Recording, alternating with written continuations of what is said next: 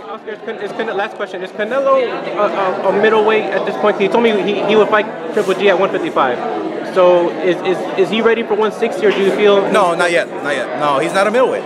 He's not a middleweight. I mean, he's a junior middleweight. That's what he is. He's fighting Cotto at 155. Those are the conditions that Cotto put, and it was perfectly fine with him. I mean, he can make 155 easy.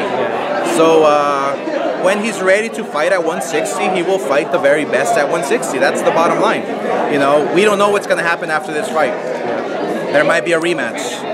Something might, you know, who knows? But will he fight the best? Will he take on Golovkin? Absolutely. Just in time. Absolutely. Thank you, Oscar.